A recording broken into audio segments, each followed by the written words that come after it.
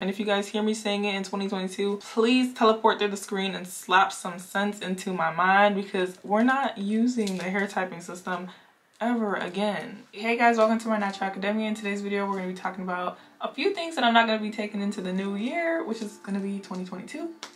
I don't usually ever make New Year's resolutions, but this year I feel like it wouldn't hurt to set a few goals, because this year 2021 I was just all over the place with my hair. There'd be months I would pass where I wouldn't even know what to do with my hair, because just because I didn't really have any direction of what I even wanted to do with my hair. Like, I went through phases of wanting to cut it. I went through phases of just wanting to not touch it for a couple months, which I did. I went, I think it was like 2 or 3 months without touching it this past year, and the year before I went 6 months without touching it, which I got, you know, dragged on the internet for, but it's okay, we move on. So this coming year, the first thing that I'm not going to be doing, or I'm going to try to make an effort to not do, is measuring my hair or being so focused on growth. Like, I'm done growing my natural hair.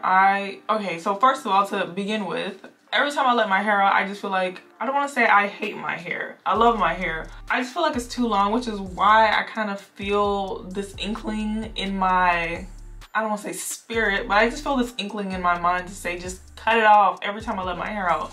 I feel like I have surpassed the goals that I've wanted for my hair, wanted for myself. This is the longest my hair has ever been, by the way, if you're new to the channel. My hair has never been this long in my life, and I'm at the point where it's just like, girl, just stop growing at this point, because I'm done.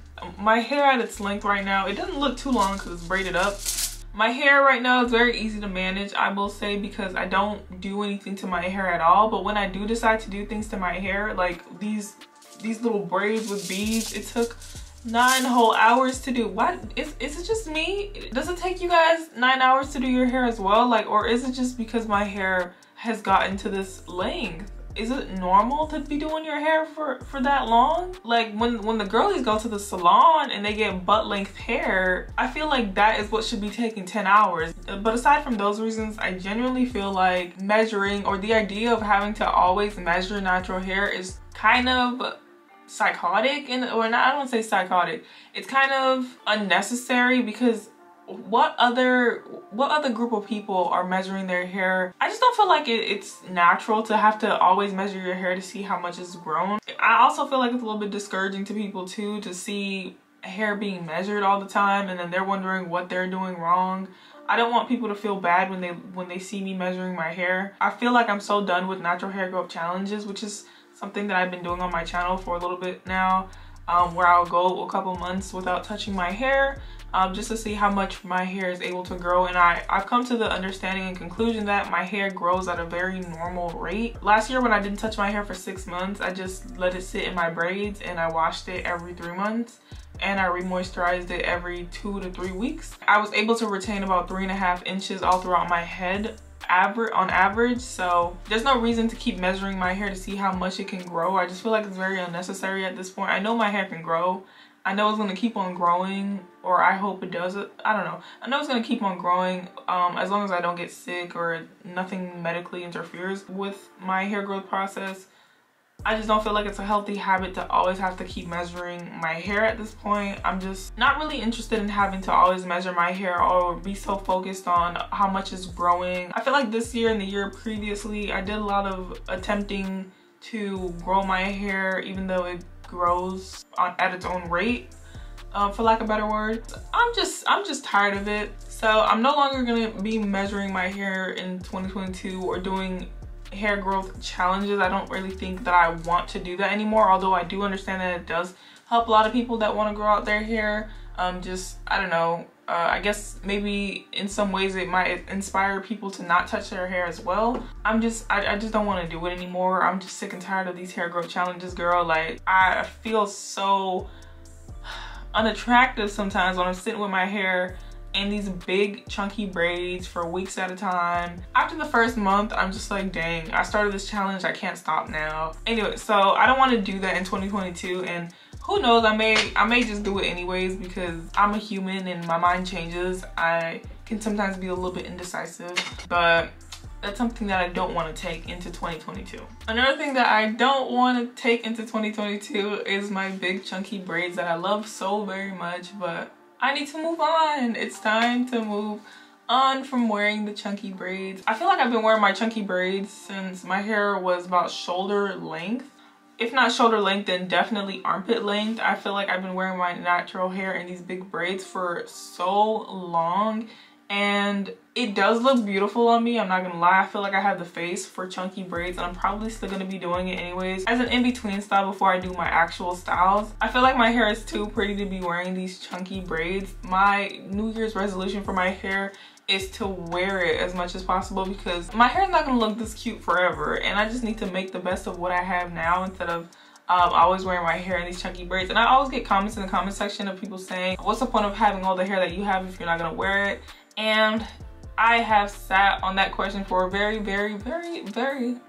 long time, and you're right, Mrs. Ma'am or Mr. Sir or whoever asked that question. I don't even think I had an answer for you, but I think at the time I just didn't really care to wear it, but now I do care to wear my hair out more. My hair is gorgeous. My hair is very pretty, and I just feel like I personally don't experiment in regards to styling my hair as much as I would like to. So this year in 2022, I would like to attempt to do a little bit more styling to my hair, but who knows, I may just end up not doing anything different to my hair. But even simple things like mini braids or mini twists, or I don't want to wear my hair in the big braids for consecutive months. If I wear it in the big braids for 1 month, I don't want to do it for the other month. And this is why I'm even posting this video, to kind of hold myself accountable a little bit whenever I'm starting to feel like let me just wear my big braids. I'm gonna come back to the video, I'm gonna watch it, and I'm gonna be like, Natural Academia, you need to get back on what you said you weren't gonna do on whenever you post this video. And to piggyback off the point of not wearing my big braids anymore, I'm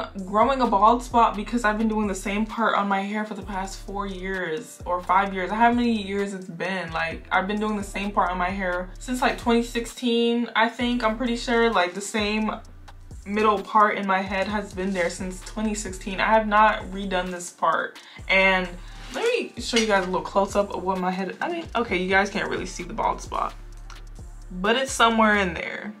Your girl is balding. I am balding because of this part that I have in the middle of my head. Every time I'm doing my hair and I see the bald spot, I'm just like, girl, you just need to change this part. But then I'm just like, it's so easy to do my hair on one half and then go on the other side and do it on the other half.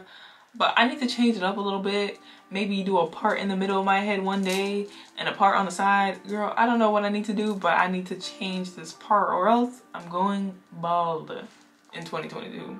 I'm being dramatic, but I don't want to go bald. So yeah, that's another thing that I want to try to do. I'm sure many of you guys can relate, or some of you guys can relate. Better not to be able to relate to something like this than to actually have to relate to it. You know that one time where you left a part in your head for a long time and the whole perimeter of the part just started fading away into oblivion. So that's currently what I'm experiencing, and in 2022 I'd like to not keep doing the same middle part on my head because it's just not cute anymore. Another thing that I would like to stop doing to my hair, or I would just like to not do in general, is stop comparing myself to other people. I know you may be thinking, Natural Academia, what the hey does that have to do with hair?